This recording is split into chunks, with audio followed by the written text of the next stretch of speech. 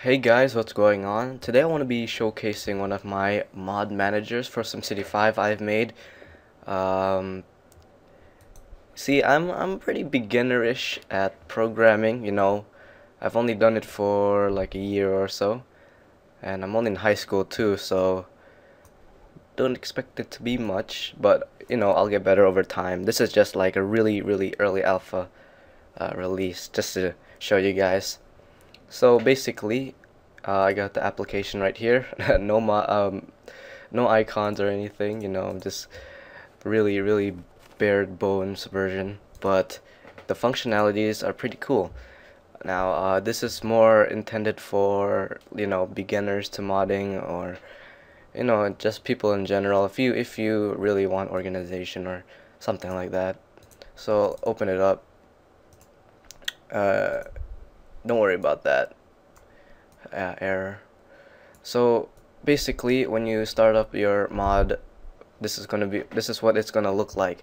Now, the first time you run it, you're gonna be met with something like this.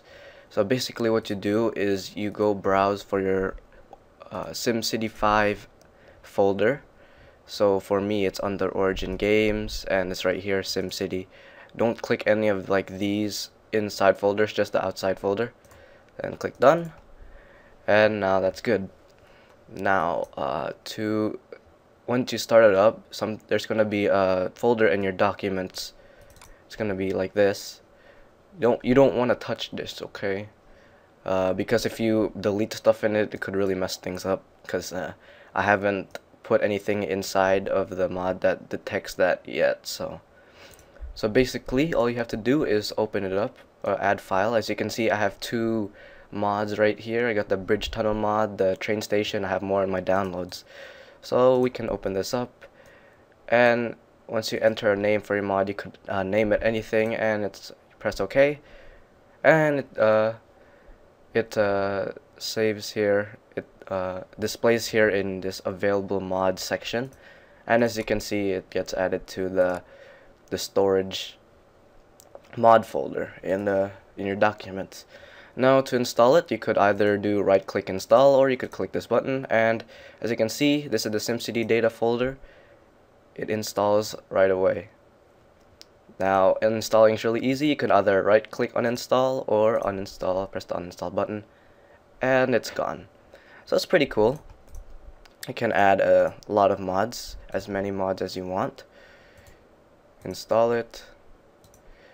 See, I recommend when you're installing mods to not rename it, because it could maybe potentially cause some compatibility issues with other mods. But if you really want to rename it, then I guess you can.